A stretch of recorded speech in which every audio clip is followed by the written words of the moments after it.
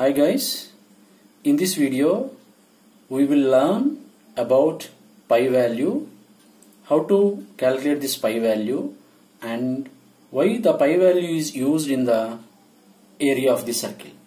And look at in the diagram, there is a circle. This indicates radius, we all know. The area of the circle is pi r square. Here r is radius. Pi is a value, special value. It contains, the value is 3.14, we all know. But what exactly this pi value, why exactly the pi value is 3.14, and what is the relationship between this pi and to this circle, we are going to learn here. So what is this pi? Actually pi is a ratio of two different distances on a circle. Okay, so we know this is a pi is equals to, what are the two distances? The two distances here is circumference and another one is diameter. Okay, these two are the distances. So now what is this? How to the value of pi is equals to circumference divided by its diameter is the phi value.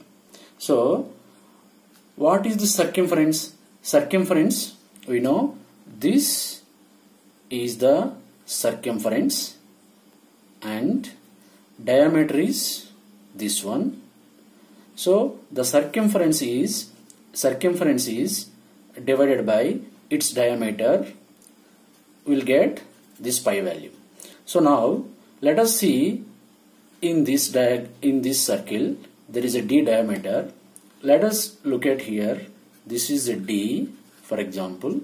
We are going to be just bend this diameter, so you will get in the circumference, the first there is one diameter is this one, and another diameter covers this is this, and another diameter is covers this is 1, and remaining part is actually the size is 0.14. So total 1, so 3.14.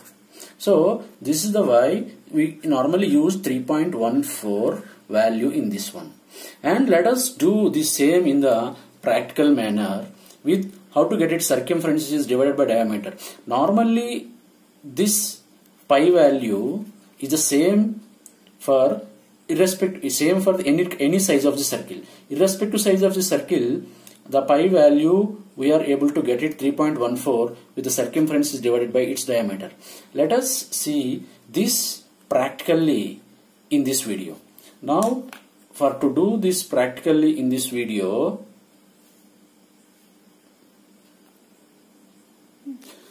for this experimentation we need three required objects. One is kind of a bangle, it can be considered as a circle, and another object is thread, and one more object is scale. So now look at, as for this formula, circumference of this circle divided by its diameter is equals to pi value. So now look at, assume that this is a circle. So for this circle you need to find the circumference. So I normally used here to find the circumference here like this. Look at this. So it's bit thin.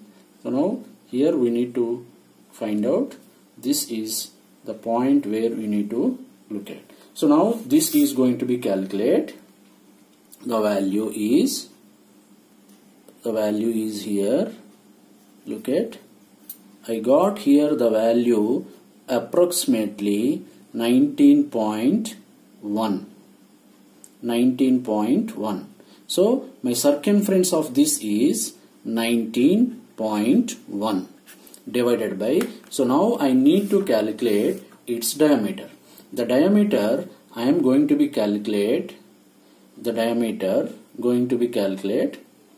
so this one, but better is that from 0 angle to 180 angle will get a better value.